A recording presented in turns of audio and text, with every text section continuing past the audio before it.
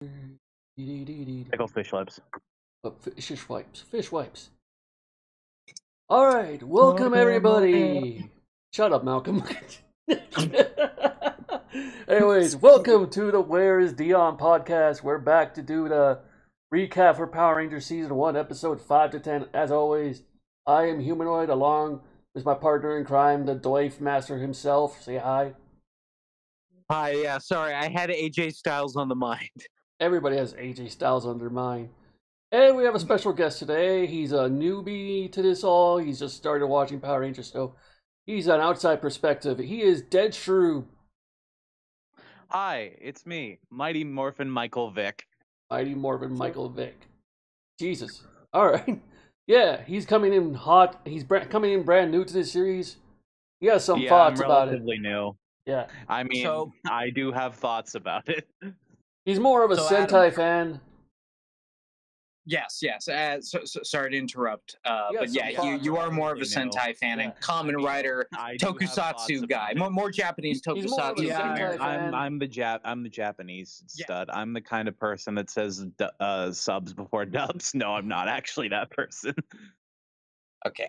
So tell us about your personal history with Power Rangers before we begin. Well, if any. There is some. You, Malcolm Doif, you did show me a few episodes of SPD a while back, and that was my first exposure to Power Rangers. Mm-hmm. That was an experience, and I can't wait to get back to the series eventually. It definitely is a trip and a change from Mighty Morphin. Yeah, I have also seen a couple episodes of RPM. Also thanks to the Doif. Oh, RPM is a good season. I can't wait to get there. RPM's probably the best season. I can't wait. That's gonna get so much. Like, if this podcast managed to kick off the ground, I may have buried myself early with that line I just said. In Space and RPM are pretty much up there. Same with Wild Force and Time Force. Wild Force? Yeah, Wild Force is pretty banging. Wild Force is pretty good, but not the best. Not the best, but yeah. That actually does lead me into something I forgot to mention. When I was young, like 6 years old, I had a PC ROM game of Power Rangers Time Force that I played the fuck out of. Nice. Nice. It was pretty fun. It was just a bunch of stupid mini games, but it was pretty fun. And more recently, and by which I mean a couple days ago, I started watching Power Rangers with you guys. Mighty Morphin specifically. Today I watched the pilot, and I have some thoughts about it. Let's hear about the pilot, since he just started watching it. I didn't see your episode on the pilot in episodes 1 through 4 yet. I will go back and watch it after I've watched them myself. Thank you. Yeah. So the pilot's fucking garbage. Zoltar. Fucking Zoltar, the wavy butt plug in space. No, he's a wavy butt plug from the TV show Reboot. Yes. That is true. The other two thoughts I have on the pilot are that the face morphing scene, where they morph into the actual dinosaurs from the Sentai version, Zyuranger, that was very fun. Because those are the dinosaurs from the Zyuranger intro, like the ones they morph into. That's very fun. And I am in the minority of people that actually think that Alpha 5's original pilot design is better than the one in the main show. Really? Yeah, he kind of looks a little bit better. Morph into. I don't know. I think it's just his head looks sleeker, and I know that I'm in the minority about that, but I think it's good. I also watched episodes 1 and 2. Those were very fun, very 90s, very cringe. Cheesy, 90s cheese. Yeah, 90s cheese is definitely something with me that I am not very familiar with. Yeah. I say that being born in the 90s. But I'm curious to see what this series has been about, because I'm surrounded by people that all love the show, and let's see what I think of it. But that will conveniently lead us on to episodes 5 through 10. Right. And speaking of episodes 5 through 10, episode 5, Different Drum. Which was the first episode of Mighty Morphin I have ever watched. It's very true. Very true. Oh, also he's seen some of Lost Galaxy, but we decided to go all the way to the beginning. I forgot about that. Yeah, I did watch like 9 episodes of Lost Galaxy with you nerds. Yeah. Oh, then we decided, you know what, fuck it. Let's just start from the beginning. Because why not? Yeah. Is that why you decided the name of the podcast is the Damon Podcast? The Damon Podcast? No. No. It's the Where's Deion? It's an inside joke between me and a friend, because like we used to do a lot of videos together, and then he just disappeared. I still talk to I still talk to him. Dion. I still talk to him once in a while, but he just doesn't do any videos anymore. So just out of joke, just out of a joke, I say I'm starting a podcast in your name and never have you on. Yeah. When we do Lost Galaxy, we need to rename it the Where Is Damon Podcast. Yeah, Damon Henderson. The Damon Henderson. Okay. Yeah. So season 1, episode 5, the Different Drum. This episode, if I remember correctly, starts off with Ernie doing a jig, but the big thing I got from this episode particularly, firstly, the monster of the week is the gnarly gnome. The fucking gnarly gnome. Using hypnosis to basically control the teens and whatnot throughout the episode. But the crutch of the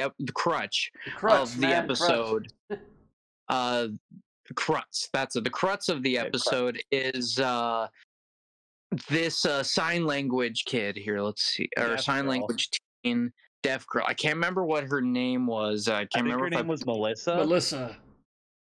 I think so, yeah. But the interesting thing is early character development for Kimberly, which blew me away, was she knows sign language. Which is something completely out of left field. Because, like, episode 1, she's talking about how her hair keeps getting tangled in the suit and how she thinks that the fucking pterodactyl Zord has a fucking really nice stereo, and here she is popping sign language out. Well, in the first couple of episodes, she was a hardcore Valley girl, but she gets away from that in the next couple of episodes. I mean, if like, this is good character development, this is good character development for Kimberly. I'm very much okay with that. Yeah, she's got a great character. She has a good character arc. I mean, it's interesting to see character development like this this early in the show, and in this particular season as well, because Mighty Morphin famously is mostly filler. Yeah. Up until you get to Turbo and In Space. Mm-hmm. It seems like with Mighty Morphin, the real storyline stuff is it generally comes with the appearance of someone we will talk about in an episode or two, but I will not, because I want to save all I have to say about that individual until then. Who's the individual? Seriously? Who are we talking about? We're literally like 6 episodes away from the 5-parter. Oh, okay, right. I thought you were talking about Ricardo Medina Jr., but never mind. Who the fuck wants to talk about Ricardo Medina Jr.? It's like I'm hinting at a big character. Yes, Ricardo Medina Jr. Even Ricardo Medina Sr. doesn't want to talk about Ricardo Medina Jr. Yeah. All right. Like, the guy's probably nice, but he's no, Yeah, who. Very true. I'm just saying what he did in real life is, but yeah. Yeah. I also want to mention that there's another piece of character development we got near the end of this episode with with the first ever Billy is a man whore moment. Because his woman count starts from this show, because he's like, he's the ladies' man. Yeah. Billy's body count is officially at 1. Yes. Yep, with the deaf girl. Way to start off strong. Yeah. But they go into a cave, and the one thing that the deaf girl can't move is a goddamn net. Yeah, because not a net, not the net. Not the net. To this day, I still laugh at that part. It's like, oh no, foiled by a net. I do think it's a very cool like way to add like a moral for accepting others as a kids show. Yeah, they did it a lot. They did you a know, lot in the show. yeah, like the ability, like the deaf girl is immune to the gnarly gnome's hypnosis because the gnarly gnome's hypnosis is the accordion, which to be fair is the effect that Weird Al Yankovic has on me, but Yes. That's a Power Rangers for you. Like every episode had like a moral to the story. That's how '90s TV shows were. it's a kids show. Yeah, definitely. It's not actually a kids show. It's for anyone. It's supposed to be a kids show, but people love it anyway. Adults love it. They go back and watch it. I only say that to bother Malcolm. Yeah. I have a few joke lines here, which is perfect for that line, which you will now punish for.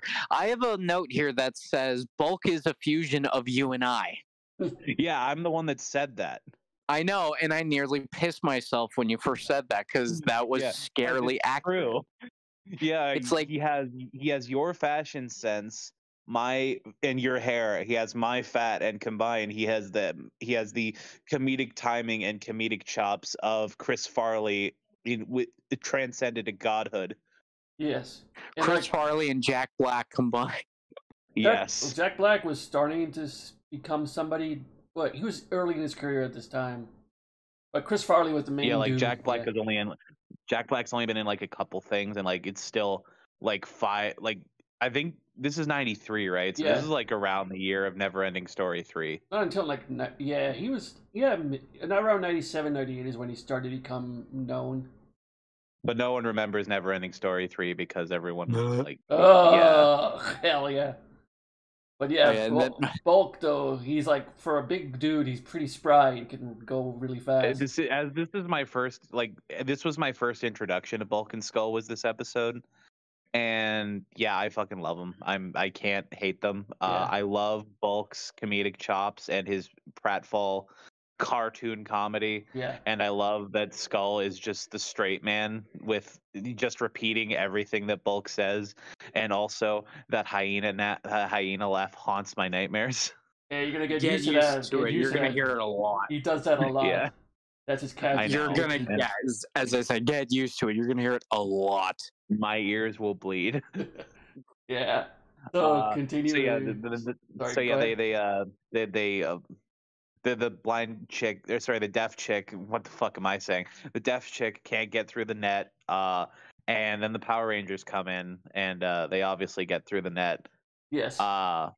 They fight the gnarly gnome. They defeat him, and then we get my first Megazord sequence, which I have to point out. I don't know if you did in the first episode, but holy shit. The fucking composer who did all of the guitar riffs is a fucking legend. Ron Wasserman. But before you do that, you, sir, are jumping ahead because we missed a few things. So sorry, go ahead. Shut the fuck up, because. Let's see. So, because I have a few notes here first before we get to that point. One, the monster looks like an Asterix wet dream paralysis demon. I had to make that clear. Yep. Yeah, no, that's true. And you, sir, the reason you skipped over is because we forgot to mention the bloody changing of the names of the power weapons in this. Oh my god, you're fucking right. I forgot about that because this is my first episode. I thought it was perfectly normal, and honestly, I'm gonna be real with y'all guys. These names are way fucking better than the generic Power X. Power X, Power Blow. Yeah. Power it honestly actually works. Except for except for the fact that they called Billy's lances or whatever he has a mace. Battle mace or something like that. If you called it the Mystic Lance instead of the Mystic Mace, everything would have been fine. But seriously, Cosmic Cannon, I think Power Bow is still the same, but Dino Daggers and Power Sword are also very good. The one that stayed the same the entire time was the Power Sword, like Jason. I'm pretty sure the bow is also called the Power Bow. Yeah, I think it was Battle Bow or something. Battle Bow. Okay. Bow, yeah. Yeah, no, but then if that case, like literally 3 out of the 5 names are better. Yeah. Cosmic Cannon, I like that. Cosmic Cannon sounds like the finisher of a like the ultimate, like if all of the Lost Galaxy Rangers put their weapons together and fired a gun, that's what that should be called. Right, I agree, sir. Okay. And so, do you guys remember the exact names of all of them? Because I didn't write them down. The even though I Cosmic should've. Cannon, Battle Bow, Mighty Mace, The Dino Daggers. Dino Daggers, Jesus Christ, and Power Sword was the Power only. Sword. Yeah. Power Sword was the only one that didn't change. Now we get to the Megazord fight. Yeah, I'm sorry. That's my bad. It's all good. No, it's all good. It's all just good. literally we had to talk about that. Yeah, no, you're right. I completely forgot about that.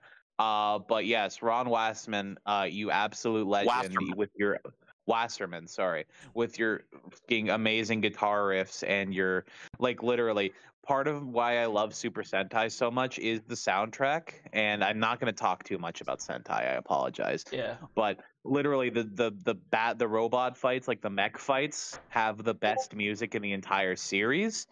And I think Ron Wasserman really did this justice. If you think that's amazing, wait until the Green Ranger theme song. Go Green Ranger, or White Ranger theme. Green Ranger. Or the fight song later on. There's a fight song with like 1, 2, fight. It's like goddamn, it's so good. So good. I'm gonna be the resident music nerd of this podcast. Yeah. And I'm gonna love every piece of music because I'm a huge music guy. Up until Turbo, the music is cool. Up until Turbo, where it's just gone a little bit downhill. I'm sure I'll still like stuff after Turbo, but like Ron Wasserman. The thing is, it lasts pretty good. Like it stays pretty good for a while because Ron Wasserman stays on for I want to say till In Space is like his final season. I don't know if he does anything for Lost Galaxy. He does a little bit for Lost Galaxy, but In Space is his last official one. Yeah. But then he comes back for SPD. Nice. All right, that's great news. And he did. We'll get to when we get to the seasons, but he also did sample pieces for a couple other seasons. But SPD was pretty much his final season of his final theme for the series, which is very unfortunate because I would have loved to have one final Wasserman theme. Yeah, it's a good way to go out with you, sir, are a credit to this series, and your dedication will not be forgotten. Ron Wasserman, yes. So anyway, the Zord fight was pretty good. Zord fights are always great. The only note I have for this particular Zord fight is the monster's music is making the Megazord see Hiroshima, apparently. Oh yeah, no, yeah, because this you can't hypnotize the Rangers or the Zords because plot armor. So instead of his music hypnotizing them, it just teleports them to the set of a destroyed Godzilla movie. They go to the mountains of Japan, which they always do. They literally are just in a destroyed Japanese Toho city. And then, of course, the Power Sword summons, slain, monster dead, Deaf Girl saves the day pretty much, and Rita Billy gets the body talks about her headache. No count, no adding to the headache count just yet. We are still at 3. Oh yeah, no, you're right. My bad. So and then we cut to season 1, episode 6. Food fight. Probably one of my favorite episodes. Which is significantly better than the last thing I watched that was named Food Fight. Oh, nobody talks about that. Oh God. Okay, so we open up with immediately, more than likely, some pulling on collar moments with, I'm pretty sure, teenagers in hula skirts. Yeah, I'm pretty risque. Yeah, I'm guessing they're teenagers in hula skirts and. But I mean, I was watching a panel with Paulie and Jason where they were talking about it, Bulk and Skull, where they were like, "There's some stuff in the early days I really liked, but then some other stuff I look back at it where I'm just like, there's a lot of stuff in the show that you'll look back on and go, yee." I mean, the principal was there. I'm sure he sanctioned it. Yeah. Mr. Kaplan. Mr. Kaplan. First time I saw him, I go like, "Why is the principal at a youth center?" But then they explained that they're doing it for the preschool and stuff. It's charity. Charity. So yeah, it's he's probably hanging like out- an after-school program. After school Yeah, it program. definitely is like a One a of the after many. school thing. One of the many after school Yeah. programs that these kids constantly do.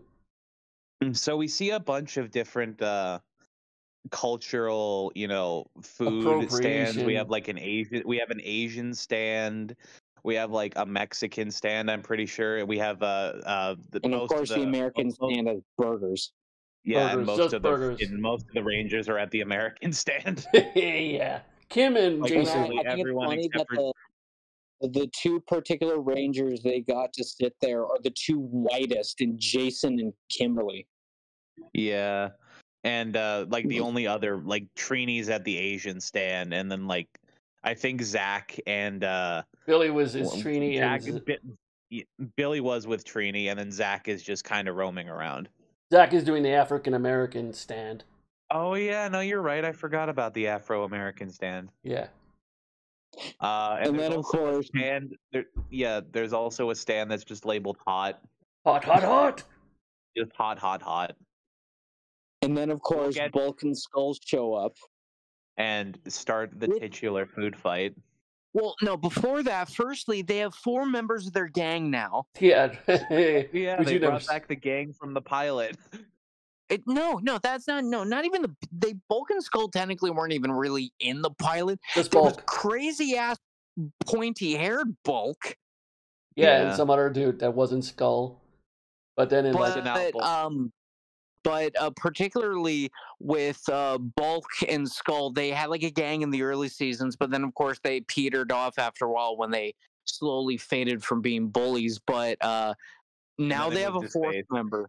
But what kills me about this Bulk and Skull bit is that I can't remember I think it's Bulk. He perfectly throws a pie and snipes Principal Kaplan's bloody toupee perfectly. Toupee. Okay, and that was gonna lead me into what I was gonna say about the food fight. In Principal Kaplan, his toupee is flown off by a beautiful pie shot.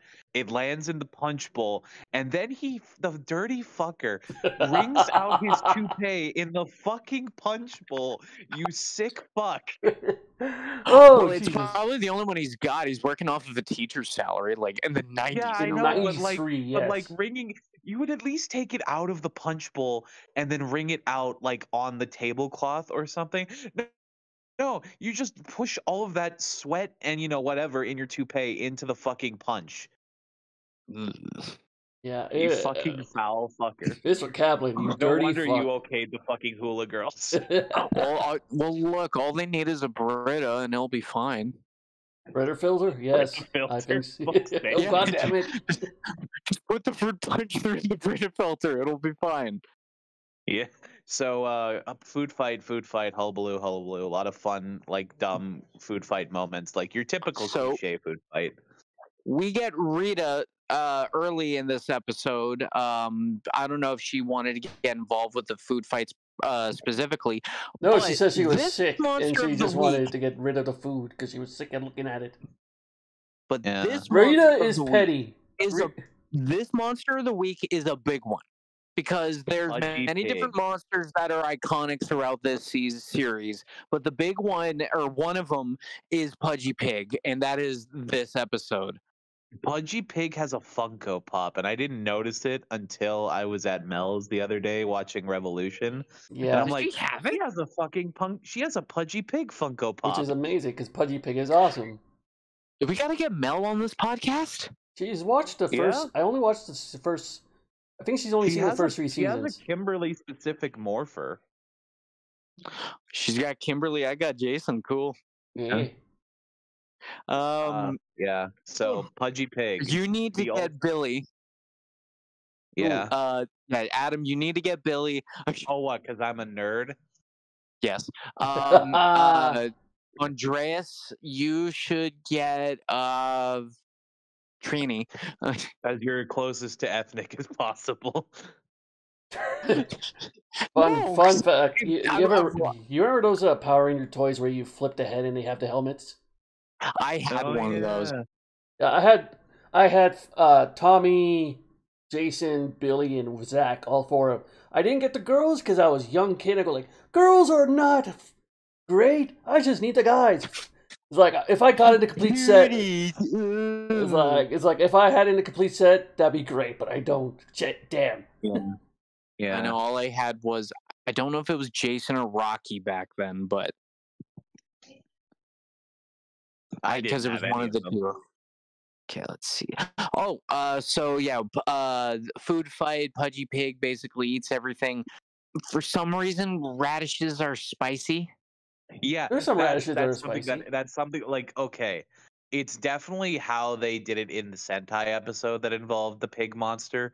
So apparently there's this really spicy. I think it's a type of root actually in Japan, but in Power Rangers in the American, they just consider it a radish. So there's just this really, it looks like a little white carrot. Little white carrot. And yeah, there's just a bunch of them at the food fight. Pudgy Pig comes to the food festival and eats a bunch of food at the food festival. He does not touch the radishes because they're too spicy. So the plan is we sneak the radish into his food and he will cough up our weapons because earlier they fought Pudgy Pig and Pudgy Pig ate the weapons. Okay. All right. And so we get to my favorite part of the episode where they produce 5 perfectly, random items, food items. There's a cake. There's a steak, I'm pretty sure is one of them. Big hoagie. There's a couple others, and then Trini has a beautiful big hero sandwich. That's like big baguette with some lettuce, tomato in there. I'm pretty sure there's some meat, and she slips the radish in there, and then she eats it into Pudgy Pig's mouth, and he coughs up the weapons and gets inflated. Oh, deflated. Gets deflated and is thrown away. Okay. So and then that's how they defeat him. Which is pretty awesome. The weirdest thing about this episode, in my opinion, is that there's no Zord fight. Yeah, I think it was the first episode where they didn't fight. It was a very easy defeat on their part. Like, they didn't even summon the Zords, which was strange. Like, no Megazord happens on occasion, but no Zord sometimes, that like rarely happens. So this is the first time, we might as well keep a track of it, first time there was no Zord fight or mention. Or Megazord fight, yes. Yeah, no, that's what I meant. And then we cut back to... I am keeping track... sorry? You're keeping track, go ahead. I am also keeping track in my notes where the episode is. Just I'm putting a cross where there's like important stuff for the show, like stuff that isn't filler. Yeah. So like no Megazords. Yeah, gotcha. Mm-hmm. So we cut back to the food festival that is now very much destroyed, and there's like no food left except for a few more radishes. And Principal Kaplan comes back and he's like, I know it's not your fault, and at least you tried to clean up a little bit, but we barely we almost have enough money for the playground. And then they produce some very nice made food by Alpha 5. Alpha 5 made some really nice sandwiches. And then they charge Principal Kaplan $20 for it. Yuck, yuck, yuck, yuck. And then the episode ends. Yeah, there's always got to be... Alpha made the sandwiches because he figured out how to defeat the monster, but he was a little late on the train for that, and they accidentally give Kaplan a Pudgy sandwich. Oh, yes, and he died. Yeah, he fucking dumps water all over himself, and he's like, that's hot. Yeah, and they laugh like idiots. Not bad. And they begin to laugh like idiots like they do every other episode, which is kind of annoying, but it's the 90s. And the episode.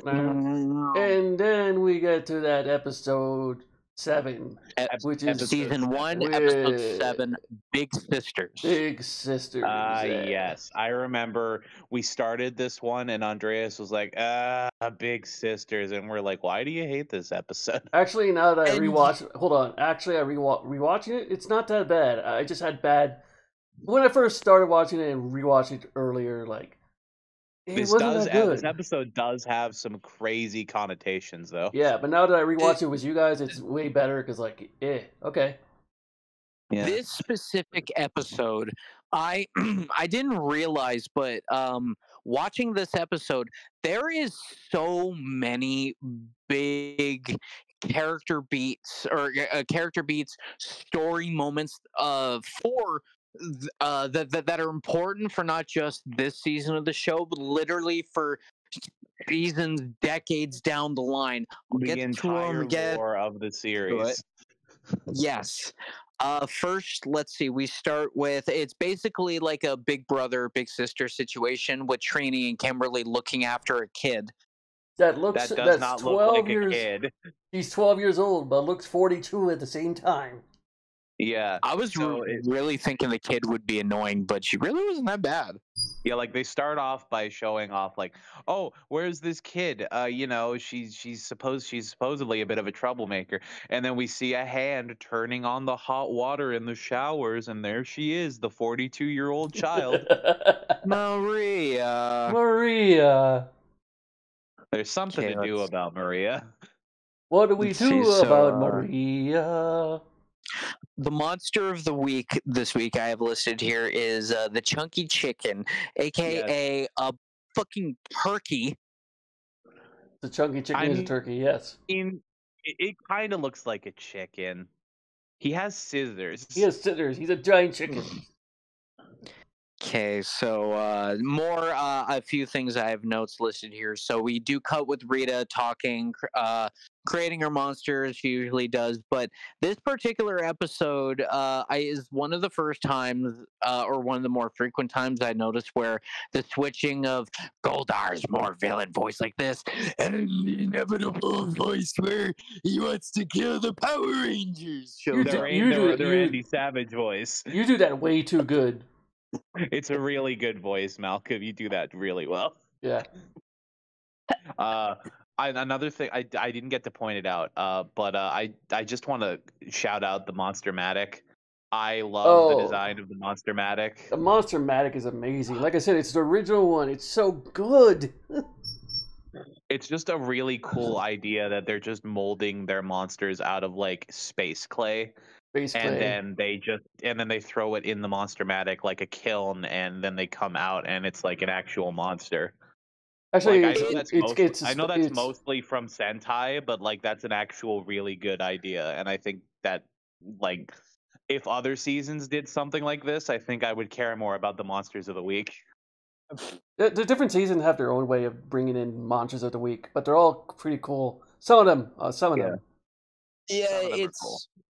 I feel like at a certain point, you just really stop caring for the monsters of the week. At a certain point, but again, it does depend, of course, on the season, on the era when you started watching, because like you literally could have attachment to a monster of the week from, of all seasons, Operation Overdrive. You're bringing that in. Hey, Operation Overdrive.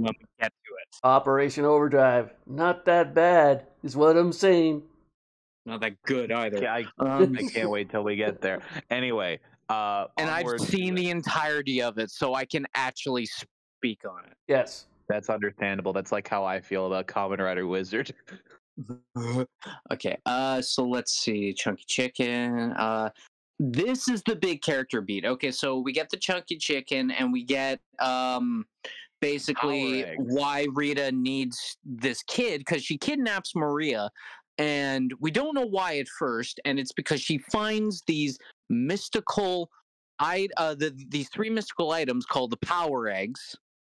Yes. Inside a treasure chest that only an innocent child can open. After being sacrificed or whatever. But because she looked really innocent earlier. This 43-year-old lady. firstly, due to the interference or whatever that's being caused by this, the communicators and the teleportation is down to the command center. So we, ladies and germs, get the very first appearance of everyone's favorite flying car from this show, The Red the Bug, Rad baby. The Rad Bug, which, to be fair, I thought was stupid at first. It's a pretty fucking cool idea. I just wish they picked a car that wasn't a bug. Bro, Billy is a mad genius. He made a flying car.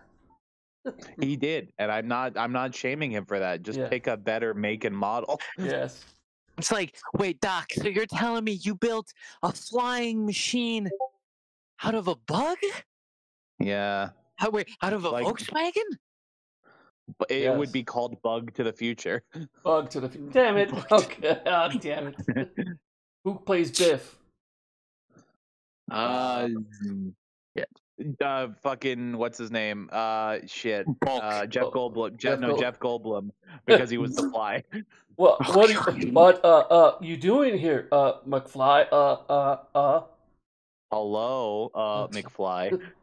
So we get Flight of the Rad Bug flies into the command center oh so beautifully with 90s green screen technology. And then we get, I believe A this is drop. the first time actually when we get, of course, the reintroduction of Alpha and Zordon. The first time he says, "Behold, the viewing globe." He said it in the first episode. He said it in the first episode. Oh, he did? Okay, I think I missed it then. Yeah, he Yeah. said, "Behold the viewing globe, so that your doubts may be cleansed with answers," or some bullshit. Yeah. Mm. Like But you don't in like this- if you don't believe a giant head in a goddamn robot. Yeah. Anyway, But when he says this, he says something that unknowingly to the creators of the show at the time would change the lore of the show for years to come. Yeah. When they're talking about the power eggs, they mentioned that they were, I believe, harnessed or found by created. the Morphin Masters. Which we don't hear from Yeah. again until Dino Fury, because they Have fun. See you later. See you in Dino and Cosmic Fury. yeah. Because like they didn't Literally, they mentioned that one little thing and they took it and made it a big deal in Dino. No, Ninja Steel. Never mind. They did it first. No. You got it right. It was the Dino Fury. But they also said in Ninja Steel a little bit. No, they didn't. They only mentioned the star, the Oh, right. So Dino Fury, yeah. Okay, all right. yeah, and then it was Dino Fury, and I believe they said that the Morphing Masters were the creator of the Nexus Star, the Nexus Star. Prism. Right. Okay, yeah, you're right. Yeah, so it links to Um, Cosmic Fury as well. It links to let's everything. see. Yeah. So then we get, of course, the Rangers going to save the day here, of course. The child that is tied up is very clearly Japanese. Sentai footage. You gotta work with what you got. See, You gotta work around okay, it. we have a few episodes to go till the really funny bit with the monsters, but I believe we Oh, do yeah. get a I do believe we get a Zord fight here. We do. Wait, hold on. Don't forget that the chicken slowly cuts the damn rope. Oh yeah, that was very funny. Just slowly. to kill the Like kill the child. his blades must have been way too dull. Like he spends like 30 seconds cutting this fucking rope. Yeah. He does. He really So does. and one last note: when they eventually go into the Megazord fight, it's a pretty good fight, of course. I don't think nothing too inventive for this one. Yeah, but, no, it's mostly just normal fight, power sword, kill, the end. But the funniest note I have for this one is they I think I caught a continuity error with Power Rangers where they're using later on footage because there's an overhead shot of the Megazord cockpit where you see Red using the Green green. Ranger console. Yeah, that's that would be good use of Sentai footage. And I really like that, and it makes you think why they like specifically chose that, other than they probably wanted the overhead shot, You knew and that they was the chose only that one by they could accident. find. You literally choose I'm that by pretty accident. sure that I'm pretty sure that overhead shot comes from the if I'm remembering correctly, it comes from the Jew Ranger Die Ranger movie. Yeah, I but think so. but Malcolm, you gotta remember, Saban didn't know what the hell he was getting himself into. He's like mixing footage here and there. They didn't know what they were doing until later It was on. the 90s. They didn't have the Saban internet. was just trying to make a fun 90s TV show for the kids. Yeah. And he succeeded. Yes, that's As exactly the Balkans, thing. Paulie and Jason in another panel. I watched like a bunch of panels of theirs today. One of the panels, they basically said it's like, well, you see, we had the kung fu and the robots and whatnot, but the one thing we didn't have in the show, unfortunately, was continuity. Yes, I agree. Yeah, exactly. Because there's a bunch of episodes later on where like they mention one thing, and then the next episode they're like, "What? We're getting this?" And they already introduced it in the earlier episode. Even the continuity of Bulk and Skull is so over the place. It's like one second they're bullies, they're cops, then they're monkeys, and it's just like a whole other thing. Every time I think of the continuity errors, I just think of the chimps, apes. What? Yeah. Every time I think of the continuity errors, I think of just the TFS Krillin own counter just popping up in the corner every time there's a continuity error. But but don't forget, Bulk and Skull had the best character arc. They go through a lot. So let's see. For Big Sisters, we get the wrap up. We get the one last note I have here is that I think this is the first time the Power Rangers were reported on the news. Yeah, they did get a little news thing, and it definitely wasn't an Angel Grove news board. It was like a different city. So that means that now more people outside of Angel Grove in the canon now know that the Power Rangers exist. Probably Stone Canyon. Because, like, Stone Canyon is like a rival of Angel Grove later on. I have no clue what Stone Canyon is. Okay. Yeah. And we will more than likely be talking about Stone Canyon a bit more in season 2. Yeah. Stone Canyon, yeah. And then, of course, we get the wrap up. Next episode. Another one of my favorite episodes. Aye, guys. Episode 8. It's I Guy. I Guy. It's an iRobot joke. Yes. Pay attention to the punctuation, my dear sir. I need to go see it. Oh, iRobot? Or did you? Yeah. I'm going to be completely honest with you guys. I think out of all of the 6 episodes we watched for this batch, this one was the next one was my favorite. Let's see. I know what's next, so that's so let's see. Firstly, let's see which ones. Oh yeah, VR invented by Kid. Yeah, he invented VR. This is the Billy and Willie episode. Billy and Willie. Yeah. He invented Billy the Oculus Rift. Eccentric friend. Yeah, Willie invented a better version of the Virtual Boy that actually does virtual reality. It makes you feel like you're sitting in 3 different roller coasters at once. Yes, indeed. Because they just use different stock footage from different fucking roller coasters for this scene. Maybe they're all in different roller coasters. To be fair, these are actually, like, I did look it up.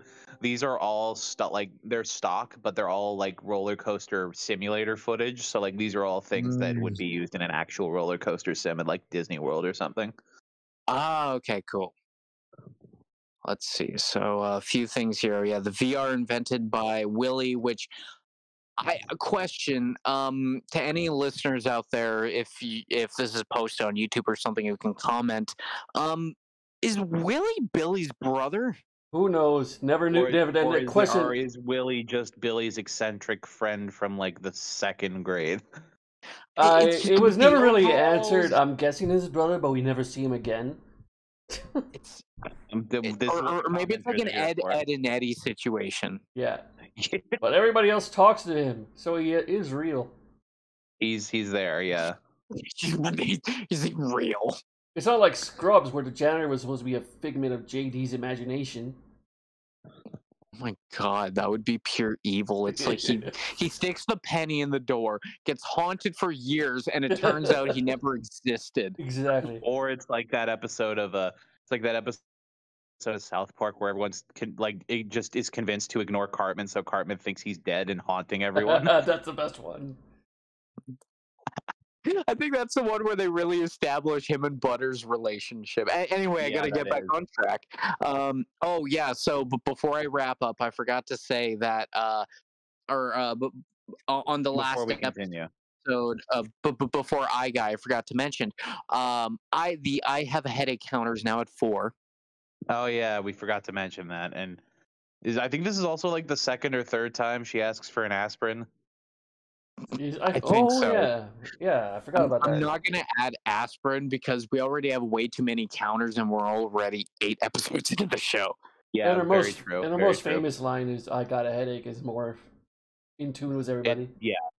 So we'll keep that. We'll keep that rolling. So Willie has this really cool VR headset that he's entering into the science fair. Oh yeah, you wanted me to continue. Okay. Hold on. Oh yeah, no. So he's entering it. So he's entering it into the science fair. I'm sorry. Fuck. No, it's okay. Go on ahead. Yeah, he's entering into the science fair, and then they cut to the science fair, and Bulk and Skull show up with that awesome incidental music that I love. Boom, boom, boom, boom, boom. You know what? Show up. Fun fact, you know what that sound is? Because they actually mentioned it in one of their panels what that was. What is that? The boom boom boom is supposed to be the fat guy walking in, and that makes sense. And is Skull's laugh. And that's actually awesome. Yeah. I love that. That is beautiful because literally it's like partnering Bulk and that's awesome. Yeah, that's awesome. So Bulk and Skull show up at the science fair and they do usual Bulk and Skull things. And then, speaking of which, how many times will Bulk lose his pants? A lot. A lot of times. So through incidental shenanigans, they end up in what I thought originally was a teleporter, but it's actually a fashion machine that removes their bully clothes and replaces it with drag. And I will tell you, holy shit, Bulk looks really good as a woman. Yeah. That's only because he looks like you when you're in Hairspray. Hairspray, the movie. Yeah, I know. Yeah, no. Look, we get it. You're hot. Deal with it. Thank you. Bulk and Skull become women for a bit, trans rights, and then they leave. But because of the incidental bullshit, the head judge of the science fair blames Willie for no reason, this, and then disqualifies him for no reason other than he's a dick. Yeah. I'm noticing a pattern in these early episodes where Bulk and Skull constantly get the main 5 blamed for shit that they do. Yeah, it happened with the Pudgy Pig episode. They were blamed for the food fight. And, even though they literally were trying to stop it. Yep. That's Bulk and Skull for you. So let's see, we get, the Monster of the Week, which of course it's in the name, but is another iconic Power Ranger monster. Iconic. Damn. I guy. Fiddlesticks. I hate you guys. Yes, I guy, who at first really terrified me. Yeah, that's fair.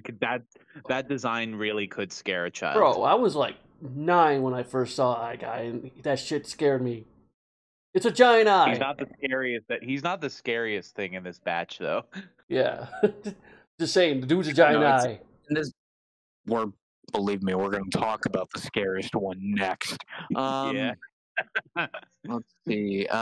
One last thing I want to talk about before we get to the rest of the episode is the Bulk and Skull fight isn't normally like their usual shenanigans in this episode. Like, we get a mini fight scene. Yeah, a mini fight that also leads to them being dogpiled onto a cart, which is then pushed into the Fashion-O-Matic or whatever. Yeah, that's what leads to that. But what got me to thinking about it just sticking out is the fact that in these early episodes, Bulk and Skull, yes, are bullies, but they aren't treated like the bullies in the pilot, like a somewhat kind of sort of threat where they would fight each other. Like in these episodes, it seems like they were just like joke bullies, even like the main They are characters kinda didn't joke even take bullies. those kind of bullies seriously. Like in the we'll pilot, actually he's get a a sample serious. of that. We'll get a sample of something similar to that in season 2 when Lord Zed shows up. The fact that even the school treats them as joke bullies, but It's in it's these basically early the first seasons, season, because in the pilot episode, Bulk was a serious punk / bully, but in the show, they're like kind of a joke. Let's be real, they are a joke kind of bully. No one takes them seriously. But then here they are with an actual fight scene with Yeah. Zach and Jason. Like, I mean, they try, but they're still like they do get clowned on a lot. But I mean, this is the closest they've gotten to fighting. This is an actual fight. Yeah. And like the only other time they've gotten close to this is when Bulk was doing karate with Jason in episode 1. Yes, that too. So let's see, what else do I have in my notes here? Billy's younger brother goes missing, kidnapped by Eye Guy, and stored in the vortex dimension in Eye Guy's main eye. He went to Chuck E. which Cheese. For some reason, puts him in a gravity machine. He just went to Chuck E. Cheese. The fucking NASA simulator. That like that's how you space astronauts. Yeah. Because that's how you extract knowledge from a child, is you just put them through centrifugal forces until their brain dribbles out of their ears. Let's not forget, before he got kidnapped, he's at the lake, he's at the pond, and then I goes like, "Ha ha, you're coming with me." He's like, "Who are you?" Instead of the usual thing. His first words when in reaction to Eye Guy were, "Who are you?" instead of running the fuck away while saying "fuck." Yeah. It's like, what the hell are you? With shit slowly filling his khaki overalls, or no, his denim overalls. His denim overalls. It must be Billy's brother, because they're dressed like exactly alike, except he has a hat. They're both blue. Yeah. Yeah. So this leads into the Power Rangers' main goal being to defeat Eye Guy. Obviously, they fight free him basically. Yeah, they fight him for a while and they can't really do anything. So Zordon chimes in through the communicators, like, "Hey, Billy, you gotta go find the main eye, fucko." God, it's obvious. Get at the main eye. Sorry, I didn't tell you earlier. Yeah, I tend to do that a lot. Billy goes off by himself to find the main eye and gets shot with fucking lasers. Yes. Dead. But he gets back up, slices through the main eye, and they get teleported to the vortex dimension, I'm pretty sure, where they fight Eye Guy and defeat him. And then Zord fight in this one? There is a Zord fight in this one. They save Billy, and then Rita yeets her staff to the ground, and Eye Guy grows. And then they Zord fight, which is pretty. I don't think for the Zord fights. There's no notes. Yeah, I don't think there's any stick out for the Megazord fight in this particular one. Yeah, occasionally there will be. I do know in the second, in the final, in the final episode we're going to be talking about. There's more to talk about. Oh, a lot more to talk about. I thought it was next episode. No, it isn't. It isn't. Happy birthday, Zach. No, the next episode I have a lot to talk about that one, but not yet, because there's. I'm trying to remember what the wrap up was. Oh yeah, the wrap up. The science fair, Billy of course gets the blue ribbon. I don't know if there's any funny Vulcan skull bit. Oh no, there is. But they come back in towels. They come back in towels and try and get their clothes back. Well, still in makeup. And while still in makeup, but they're in towels. And they look at the judge dude, and the judge dude's still a dick. But then they're like, "Where are our clothes?" And then they open up the fashionator, whatever the fuck it's called, and there are their clothes, but they're really tiny because they shrunk in the dryer. Da da da da da da. I'll be honest, I really wanted there to be a really dark joke where we get Skull's like shrunken handkerchief, and he's like, "My aunt gave this to me before she died of cancer," and then just walks away. It's like, God damn it. No, he says, "My aunt gave this to me before cancer." Bam, bam, bam, bam, bam. The dark version, the dark multiverse of the. Just cuts to their and all you see is like their stunned faces, like, oh my god, I'm so sorry, Bulk. And then like it just freeze frame right there. Yeah. Of all the times the Rangers can be in complete dicks to them, this is the one time where they cross the line. Yeah, they went too far, and they're like, they take like Skull isn't even like mad. He's just like really sad. He's like, I miss my aunt. It's like my aunt gave me this thing, and Bulk just hugs him like, it's okay. It gets so dark out of nowhere. Bulk just hugs him like, look what you did. Look what you did! I tell you exactly what it is. It's like that one Nostalgia Critic joke where they're parodying that Canadian PSA, like, you know what, my friend, you look like you're thirsty. You know what I need when I'm thirsty? A nice cold glass of mountain water. It's like, that's what I have every morning. What do you have? I have pancreatic cancer. I forgot about that PSA. Yeah. That's fucked, man. Or the other one, don't you put it in your mouth. Don't you put it in your mouth.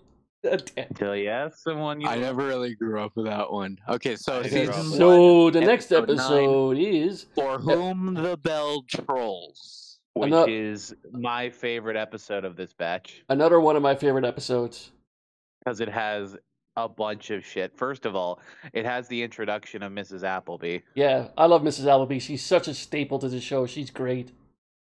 I wouldn't say a staple. I wouldn't say hold on. I wouldn't say a staple. She's just a great character. She is a pretty decent side character, and I'm okay with that. Yeah. So she gives great facial reactions. Yes, she does. She does have great facial reactions. She's kind of like Brock Lesnar for the show in a way. What? How? Oh, facial expressions? Yeah. Good facial expressions. Nothing else. Nothing else about Brock is okay. So for this on. So I want to say before you begin, the very first note I have for this is this is the Mr. Tickle Sneezer. Tickle Sneezer. Yeah, we will get there. We will fucking get there. So it's show off your it's hobby week at the school, and Mrs. Appleby is opening up conversations for people to show off their hobbies, and of course all of the Power Rangers show off a few of their hobbies. I'm gonna save Trini for last, but I'm pretty sure Jason does some karate. Zach break dances. Yeah, sorry, hold on, wait a second. Sorry, Jason does the Steve Blackman thing where he just does the weapon stuff. Yeah, he does that. I forget what Billy does, if Billy does anything. Volcano. Oh yeah, Billy does make the volcano, and it's like purple volcano stuff, and Bulk gets into the volcano. And Mrs. Appleby gives Billy a look of, "Don't you stain my floor, you bastard." I was gonna save this for later, but Mrs. Appleby reminds me of that one viral video of that one teacher who keeps screaming at her children not to bring pomegranates into class. You need to show me that video later. I don't know what you're talking about. I think there's a follow-up video to her reacting to that and being mad about the video. Yeah. That's great. Yeah, so Billy does the volcano, Jason does the Steve Blackman thing. Kimberly does a handstand on Mrs. Appleby's desk, which looks pretty impressive. Well, she is a gymnast in real life, though. Yeah, exactly. But Kimberly's hobby is gymnastics. Yeah. Zach does the breakdancing, and it's pretty impressive looking, honestly. Wait, then we get to Trini's hobby. Wait. Zach did the surfing. Oh, he was surfing. I'm sorry. Yeah, so I forgot he surfs. He's like Johnny Tsunami in a way. You know what? Wait a minute. Why wasn't he doing hip hop keto? I don't know, because we never see him surfing ever again. Yeah, I guess that's just more weird character development, because he already does like martial arts and stuff. You don't need to have him do multiple sports. But then we get to Trini's hobby, which is clearly the most fucked up of the five. She collects dolls. Which is terrifying. Which, it's normal. You think like, oh, she collects, Cabbage Patch Kids or something, relatively normal. No, they're like porcelain dolls from around the world. Like the first one she shows is like a Japanese porcelain doll, and it has a kimono on, and like it looks pretty impressive. But they're like creepy ass dolls, and then we get to the creepiest one of them all, Mr. fucking Tickle Sneezer. As a guy who just like gets creeped out by any doll, this is just creepy to me. I am so thankful they decided not to turn that fucking doll into the suit and just use an entirely separate design. Yeah, because holy fuck, the doll itself. Like, I know you're editing this, Andreas. Can you just put up a picture of the doll for this small segment? Tickle Sneezer Uh, or the other yeah, one? of the doll, not the monster, the doll. Holy Jesus. What is that? What the fuck is that? Oh, right. Yeah. Yeah.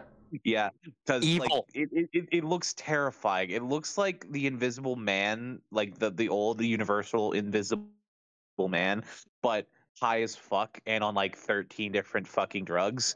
Because it's got this really scary curled smile. It's like if the troll face was high, and I hate it. It's fucking terrifying. And she goes into the legend of Mr. Tickle Sneezer, like how he has like magical powers and how he like collects things. Uh and yeah, no, I fucking hate him. And I'm pretty sure Bulk and Skull also hate him because at the end when everyone leaves, they just start picking up Mr. Tickle Sneezer and throwing him back and forth at each other. But wait, yeah, no, I skipped something again. After the bell rings, Miss Appleby says, "Don't forget to read to do your homework." And she talks about what's on the blackboard. Malcolm, did you have what was on the blackboard? Chapter 4. I don't- Question marks. Why do we need them? Yeah, it's such a Wait. stupid line. Wait, what was on the chalkboard? Question marks. Why do we need them? Chapter 4. Question marks. Why do we need them? She even said it in the episode. Okay, that is not high school like That's things we're learning about. That's kindergarten. That's kindergarten. Yeah. It just makes me think, what the fuck were they learning last week? Okay, children, A, B, C, D, E, F. Yeah. Teaching high school kids the alphabet. I mean, at least Bulk and Skull would get something out of it. Like when I was in high school, when like the kids that actually, with the kids that actually were there in fucking high school when they weren't too busy getting high in the park. Yeah. Like I didn't learn this crap. Like I was busy writing fucking three paragraph long essays about why Streetcar Named Desire is a monumental piece of literature, not why do we need question marks. Yeah. Yeah, 'Cause no, what's that's funny Angel is I Grove think I had a type cooler movie. class because I had Blade Runner. Yeah, that's fair. Blade Runner is a pretty. I mean, Streetcar. I liked Streetcar. Anyway, to stop getting off track. So the bell rings, and then Bulk and Skull are throwing the doll, Mr. Tickle Sneezer, the nightmare around. And you know, Jason and Trini eventually get them to stop. Then we crash cut to Trini's room, or as I like to call it, hell. Pretty much is hell, because like, goddamn, Trini, how many dolls do you Like- need? Trini has at least 50 porcelain dolls in her room, and I'm like, how the fuck do you sleep? Very carefully. One of those things is currently looking at you, aiming to kill you. Like, this is, you know what it reminds me of? It reminds me of Resident Evil Village and the fucking Beneviento house, like the doll house. And it's just like there's a bunch of dolls everywhere, and like it just makes me think they're gonna become sentient and kill me. That is okay. That is the least scary thing about that level and that house. If you remember the giant creepy ass fucking fetus that's in the basement. I wasn't gonna mention the fetus. Calm down. Look, if you mention that house, I can't help but think about that. And you didn't warn me. You need to warn him. Warn him. I'm sorry I didn't warn you about the giant fetus. It's just as scary as Mr. Tickle Sneezer. The Japanese, man, they have a direct line to my fucking fear funny bone. Yeah. So friggin' oh yeah, I forgot that Rita also sees Mr. Tickle Sneezer and hears about this legend and is like, "Oh, we could use him." So she gets Squat and Babu to go down and steal Mr. Tickle Sneezer. It was just Squat. He just went down. Oh, I thought it was Squat and Babu. I thought they were both there. Okay, my bad. So Squat goes down and takes Mr. Tickle Sneezer. Actually, a very clean grab and steal from Squat, who is well known to be the fuck up. Must have been a good pickpocket back in the day. I guess. And then, he fell off. So he goes back, and Rita makes Mr. Tickle Sneezer a real boy. He's a real boy. With a way better design, thankfully. Thankfully, he's a lot less scarier in his monster form, which is awesome. And it's not even like she doesn't even like try to like control him through like hypnosis or any sort of like spell.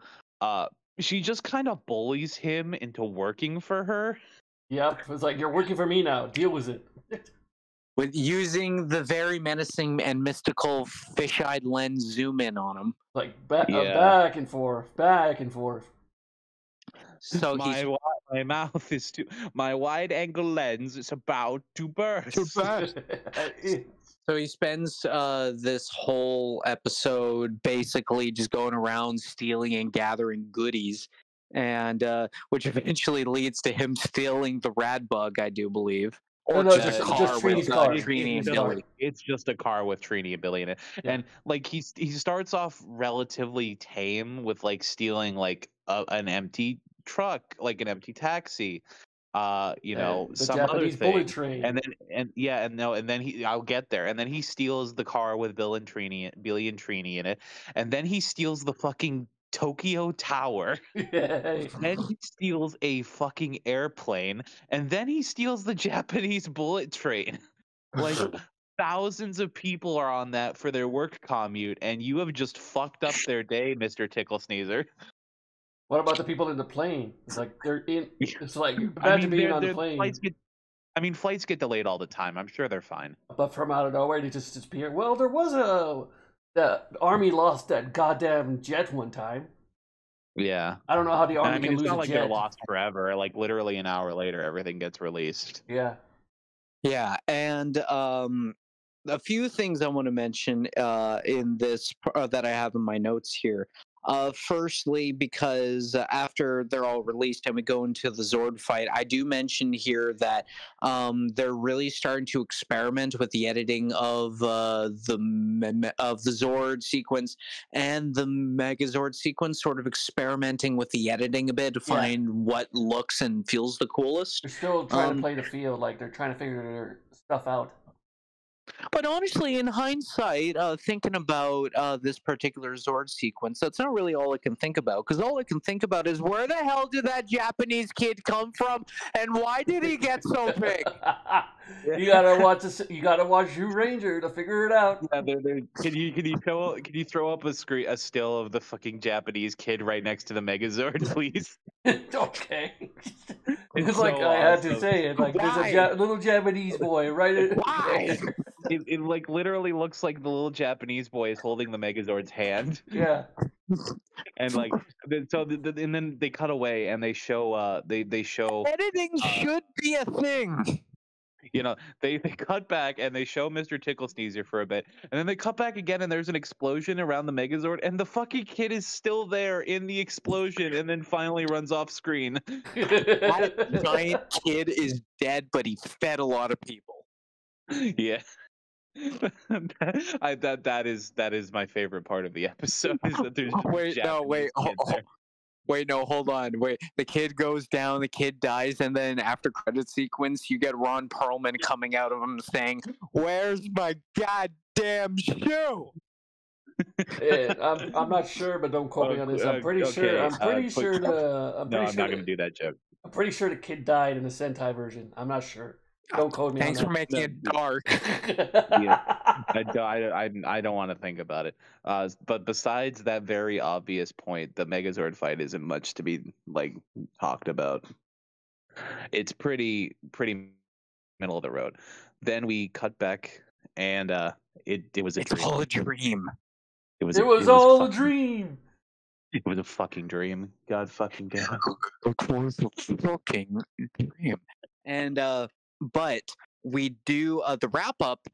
I did put a cross next to this episode because it's very minor, but we do get the very first appearance of Bulk and Skull's first names. Oh yeah, and their full names actually. The full names. Farkas Farkas Bulkmeyer and Eugene Skulovich. and Eugene Skulovich, which, to be fair, are my two favorite stupid names in media right now. Let's see. Do I have any more notes here? No, that's pretty much it. And their hobby is flea circus. Yeah. So they open up the flea circus, and then Bulk is like, Skull, where are the fleas? And then they're all over Miss Appleby. Bam, bam, bam, bam, bam. Imagine if she had a tick allergy. She'd be dead. Like, that's what you get. She'd be dead. Why is it now we're doing the end of the episodes are super fucking dark? I don't know, it's just fun that way. Where are the fleas? On Miss Appleby. Kids, I have a flea allergy. Oh, shit. Yeah. Hey kids, I don't feel so good. Like the freeze frame happens as she's falling down dead. Mr. Cranston, I don't feel so good. Oh my god. So we get to the final episode of this episode block. And if you wouldn't mind, I'd like to take this one. Go for it. You can have it. Yeah, no, it's sentimental to you. You go for ahead. it. Go for it, counselor. Season 1, episode 10. Happy birthday, Zach. The very first episode of Mighty Morphin Power Rangers that I've ever seen. What an episode to see for the first time. So I started out with Dino Thunder and an episode of SPD that I completely forgot about until I rewatched a couple months back. But this episode, Happy Birthday, Zach, when I was a kid, I think I was at like a flea market or something, but I was given a VHS of a Mighty Morphin, of a few different episodes, I think 2 particularly, of episodes of Mighty Morphin Power Rangers. One was the episode High Five, the second ever episode, but the second was this one. And I honestly feel like they filmed this pretty close to like the pilot or the Day of the Dumpster, because there's a lot of things here that feel like it was filmed like a story wise immediately afterwards. Like in the beginning, we get a shot of the juice bar after hours, basically late. So we get more development for Ernie, particularly as sort of the sort of sixth member of the gang, sort of, since they're always at the juice bar. They're obviously friends of Ernie. Which I kind of say they're not really friends. They just go to juice bar. He's like a guy they know. I mean, they're definitely really, they do appreciate Ernie, considering how much they can, have fun in the fucking community center and juice bar. Yeah. By the way, I forgot to mention, I'm sorry, Malcolm, I'll let you get back. I forgot to mention earlier, my favorite part about the juice bar is that they denote that it's a juice bar by a single neon sign that says juice bar, and also a single toucan. But the full name of the juice center is Ernie's Juice and something. It's just I know. I think it's like Ernie's Juice Bar and Community Center. Yeah, but like inside it just says juice bar, which is hilarious. Yeah. Anyway, back to the recap. So Ernie's struggling with more than likely a Billy creation called the Cake-O-Matic, and it spits out foam. And because they are preparing for Zach's birthday, and we only get the appearance. What I liked about this particular episode is that we don't get all the Rangers at once. So as like an introduction, I thought it was really cool that we got basically like slow introductions to the Rangers. Like it shows Billy's a dork, Kimberly is of like the cool one of the group and whatnot, because Pink usually is the Valley Girl, and we do actually get a lot of moments of Trini translating Billy in this episode, which I liked. But that is a good thing.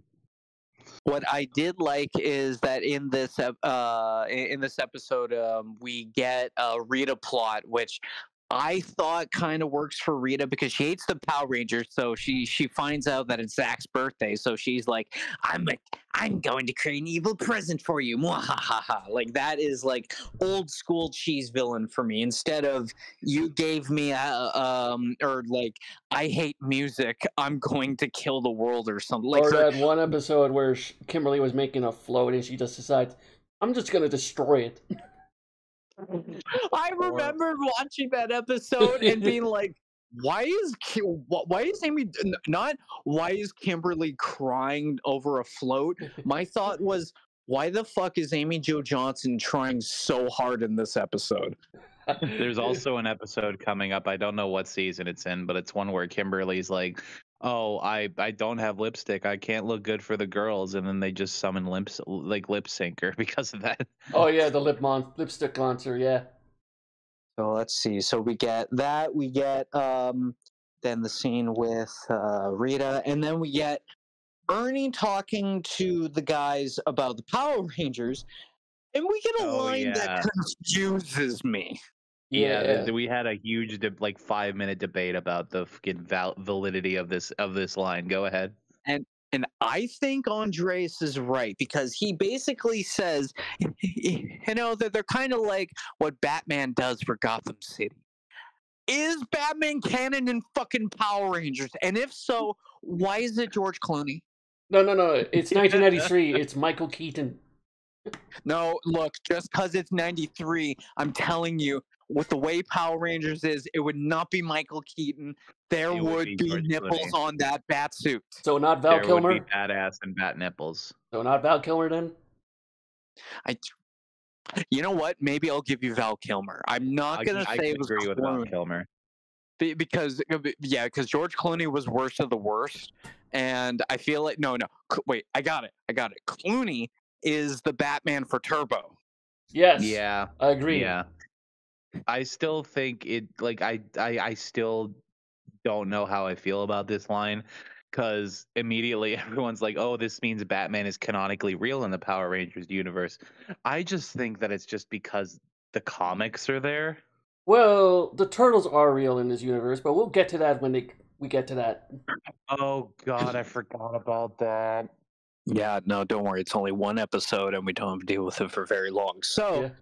In this sort of conversation that they're talking and whatnot, we get my very first appearance of Bulk and Skull, and in my opinion, for an introduction to these characters, this episode has a really good introduction for Bulk and Skull. It has some of my favorite comedy work that we've even seen so far. Like, I like a lot of their stuff, but the stunt work they do, I gotta mention the balloon because Adam loved this bit too. Yeah, the balloon was great. Bulk is like reacting to Kimberly laughing at Skull being a doofus, and he goes, and then he squeezes the balloon. Doesn't pop it. He just squeezes all the air out of it, like like snaps it like an elastic band, and then just drops it. It's fucking amazing. I have never seen anyone do that with a balloon back when I was a kid and since, and it's just Bulk and Skull never change. If I can get them on this podcast, that would be amazing. God, if I could actually speak to Paul and Jason, that'd be crazy. I think all I could ask them is how many times did you bring a 9mm into a Denny's?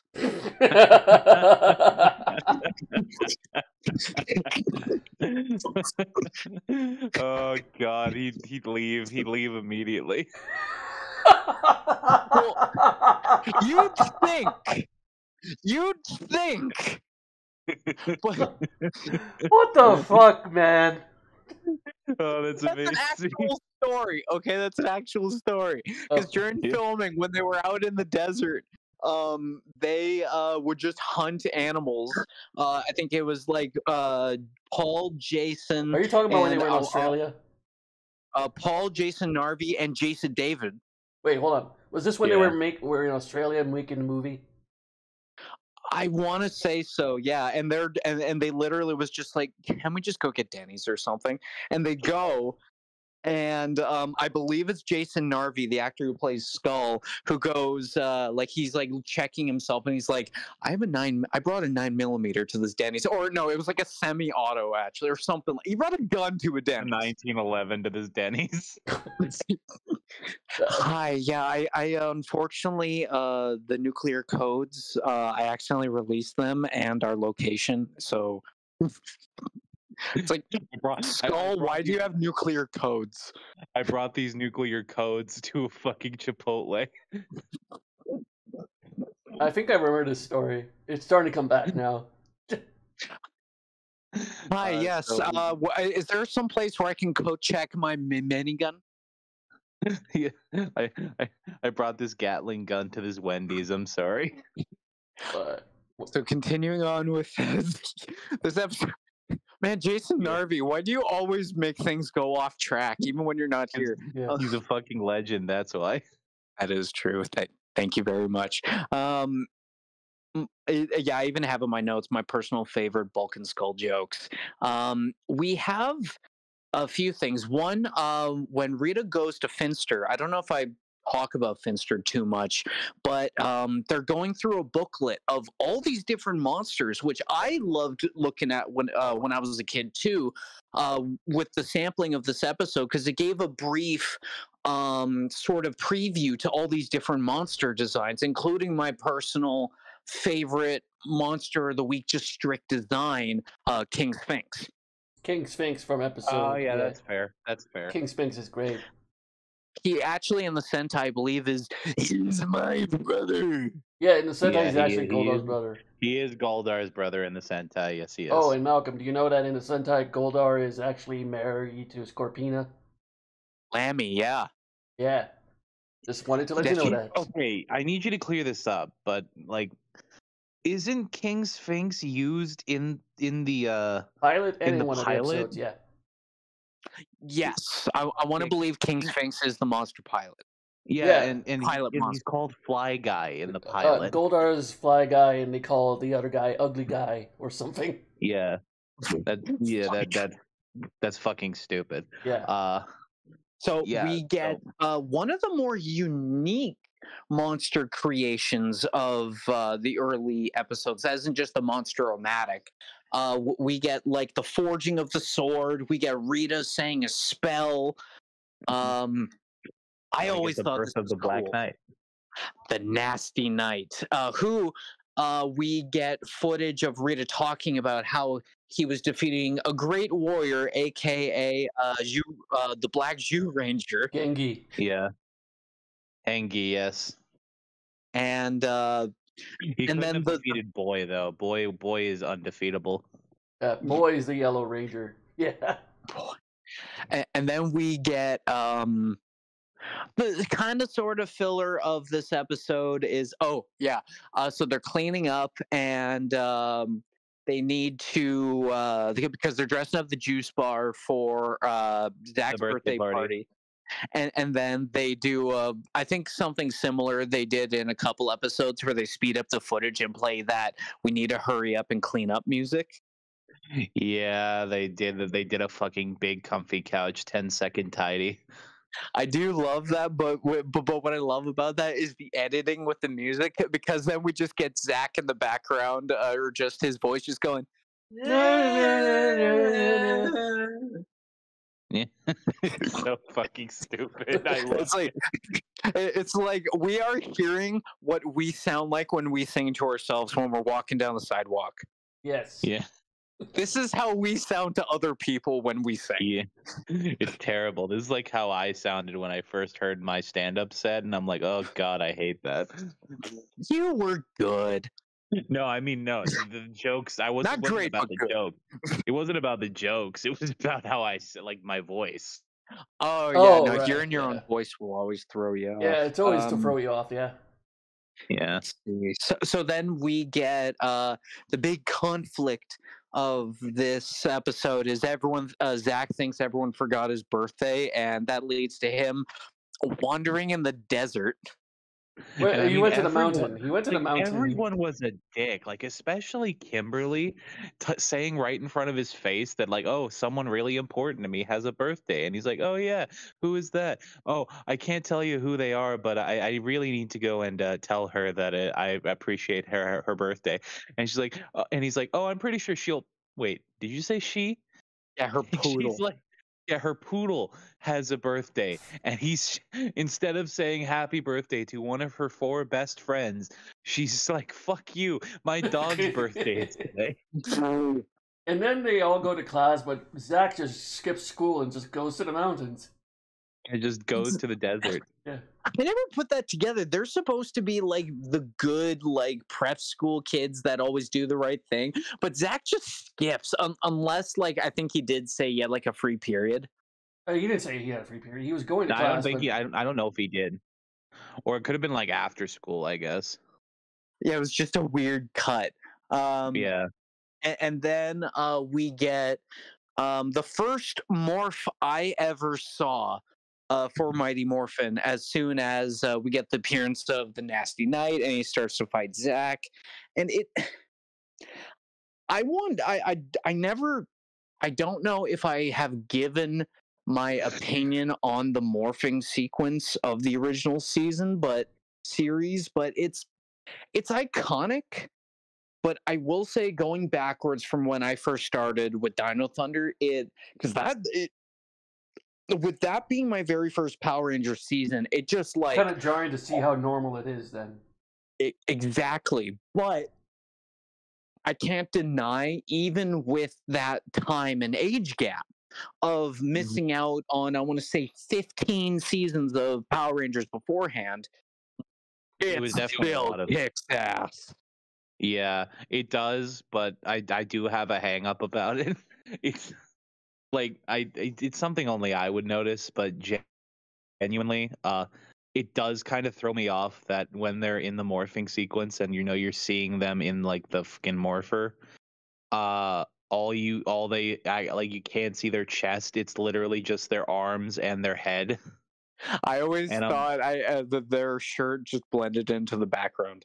It definitely is they all wore like a green shirt or something and like bled into the green or blue screen or whatever. But like, dude, come on, you look like Rayman. So in this fight, what I found was cool is the Nasty Knight could actually stand up to the Rangers, particularly with like sending their energy back at them, and that fried their weapons. Yes, it did, and it was actually a pretty good fight scene, honestly. Like I know it's Sentai footage mostly, but like it is a pretty good fight scene. Yeah, when they do in later episodes, when they do footage right, it does blend in together really well. And in this fight, we get Zordon and Alpha, which I gotta say, first impressions on Alpha was cool. I always thought when I was a kid, and I know some people found him annoying, like adults found him annoying. I never really did. I liked Alpha. I liked Alpha too. The early episodes of Alpha. He's kind of cringe, but they got away from that, and he became the Alpha we all loved. Yeah, it's just like in my eyes, I found it criminal that Bulk and Skull never sort of found out where the Rangers were, because I would have loved Bulk and Skull and Alpha as a trio. They kind of did, but I ain't saying it. Well, I mean like as a regular actual trio though, because I feel like the comedic gold with like imagine if like Bulk and Skull, they basically worked as like crowd control. Right. For the Rangers. That's what everyone was saying. Even Linkara said that. Like, imagine if Bulk and Skull were part of the team for crowd control. Like, hey, look over here. I will say, in the comics, I want to tell this to Adam, Bulk and Skull actually were turned into Rangers in the comics. No. The purple and orange Rangers, but they turned Bulk into a pig. Damn. Of course they did. But here's the funny thing, they turned Skull into like a fucking ostrich with like a giant-ass nose. They should have turned him into a hyena. It would have been perfect. Yes, that's what I was thinking. Hyena That's Skull. Literally what I was thinking. Why wasn't it a hyena? like, why even a pig? You should have made it like a boar or, I don't know, a ram. Yeah. Too. Because that is the animal he gets in Hyperforce. We'll get Hyperforce yeah. eventually. Yeah. Fair. But then we get the morph, get the fight, and then I want to comment about the because we do get the they fight and then Rita just turns the Knight big for no reason. Yeah, he was doing well. He was doing well. And also, I didn't know magic staff make my monster grow as a thing because she literally just said, "Take that, wise guy," and throws her staff. Yeah. So what the fuck? Yeah, but, like I said, they're like mixing it up at these episodes, trying to get their groove, trying to figure out what to do. In my personal opinion, I think that this Zord sequence, the forming of the Megazord, is my favorite of the different editing versions of it because it is the longest, but I find that it was the right sequence of events for me. Mm-hmm. It tickles it tickles the autistic side of me. It tickles your sneezer. Oh, fuck's sake! God, yes. I'm gonna see him in my nightmares. God damn it! Put the doll back up. But we get the Megazord fight where the Power Sword actually doesn't even completely do the job right away, which it's usually the immediate win. Yeah. Yes, that's usually the formula. But then Zach actually, which also wraps around it being sort of his story, he comes up with the way to defeat the monster, and it gets this really funny editing. This really funny. They do this really funny editing choice where the Megazord is on the ground and he immediately just like Megans his way back up without even using his hands. Reverse the footage. Yeah, he just like I guess in kayfabe he kips up, but they really do just reverse the footage. Yeah, they do that a lot. I love it so much. Like reverse the footage. And then we get Rita, in fact, after the nasty night goes down, we get a like, "I'll come back, I'll get you next time, get it" sort of moment. I was wondering why you were doing like, Dr. Claw. And then we get, it was not a good Dr. Claw. And then we get just unfortunately a lack of I have a headache. Oh, by the way, because the last episode or the episode before that, we're at 5 now. And we're at 5 headaches. And then of course we get the big birthday celebration and we get a really 90s happy birthday song, which I want to find out who did that song. Happy birthday, Zach. Yeah, it was very cringe, but also are you kidding? That's going to be playing at every single birthday party of mine now. I mean, I'm glad you liked it. I unironically think I love that song. And the editing choice of Zach doing his like dancing, and then it cuts to Billy with the Keiko-matic struggling in the background. And now it's spitting out pink foam instead of blue foam. And we don't get the usual end of episode stingers, so all I'll say is, what'd you say? You kind of cut out there. I love that it cut out when he went to sing it. What you cut it? You cut out, man. Happy birthday. Oh, baby. And that's it. That's it for this episode block. So, but well, I'll do it anyway. Dun, dun, dun, dun, dun, and then the cops come in and shut down the party because of noise violation. Yeah. So let's go through our thoughts of this 6-episode block. Who is gonna go first? Adam, sure, go first since you're like brand new. Yeah, I'll go first since I'm the new guy. These were the first 6 episodes of Mighty Morphin I had ever watched, and I'm gonna be real. I definitely started off kind of meh on it. Like the first 2 or 3 episodes were like, I mean, I can see the appeal, and it's kind of nah.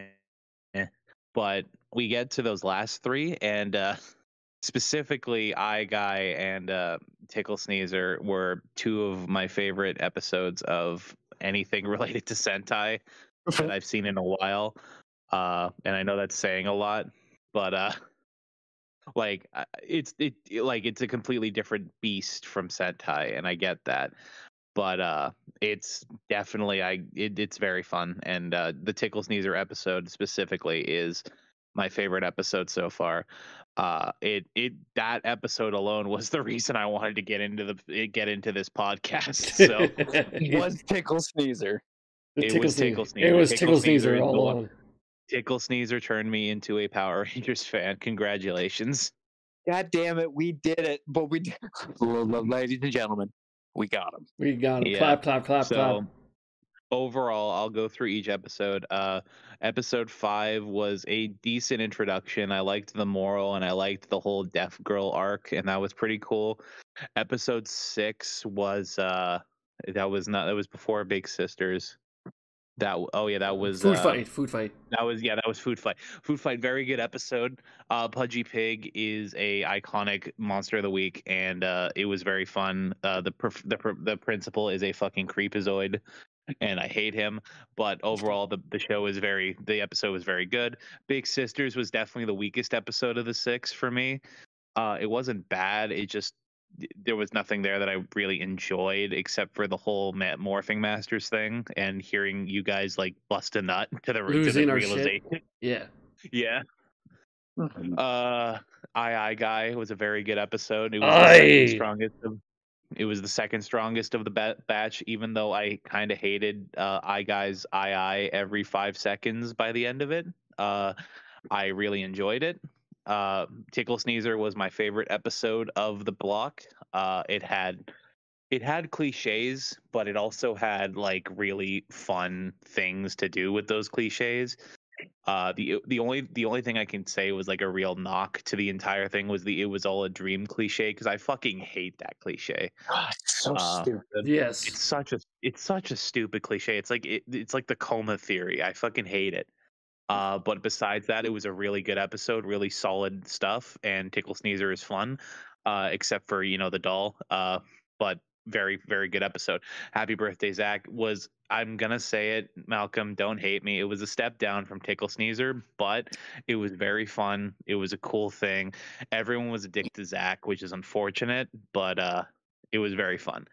So overall, really good. I feel like you gotta justify it with like the birthday thing. It's like they even say it. It's like he's upset now, but when his birthday, but when he sees the party, he's gonna freak. Yeah, I totally get it. It's just I don't know. I'm just kind of used to people being dicks, so maybe that's part of it. But no, genuinely, these were good. These were a really good 6 episodes, and I'm totally psyched to continue doing this with you guys. On to the next one. Let's go with Andreas next. What are your thoughts? Sorry, wait, hold on. Let's go with Dwight next. Oh, you want to be last? Why can't Malcolm be last? I don't know.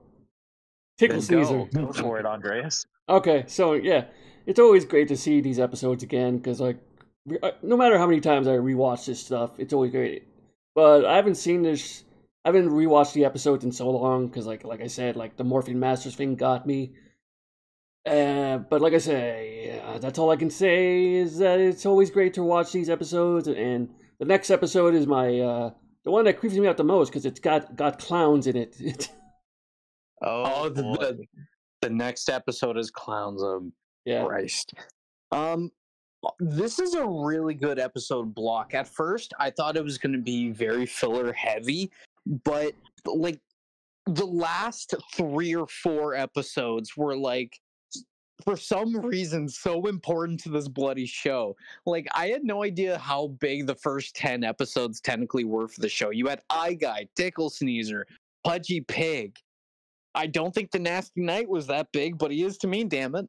Well, he's Nasty Knight is very cool. Nasty Knight is one of those iconic villains. They don't talk about him much, but he's one of the iconic villains, yeah. Because he should be, man. He's fucking awesome. It's like, why couldn't he come back and not Pudgy Pig? Yeah. We'll get to that when we get to that. Yes. I gotta say, I'm so happy I got to watch Happy Birthday, Zach, with you guys. Out of all the episodes we've watched, this is the one I was legit most excited for, even more than Green with Evil, if I'm being honest. Yeah, because you were like going on about it. Happy birthday, Zach. We got to get to Happy Birthday, Zach. It's because, to me, Happy Birthday, Zach doesn't represent my like love for Mighty Morphin. It represents my love for Power Rangers as a whole. Very true. It's like you never forget your first, your beginning, and Right. That's why with me, the first 3 seasons of Power Rangers I remember: Mighty Morphin, Dino Thunder, and SPD. Very true. And like you said, like you never forget your first. That's why season 1 will always be number 1 in my heart. And you know what? A toast to Adam, an official new Power Rangers fan. Yeah, We welcome you. We apologize. And we welcome you again.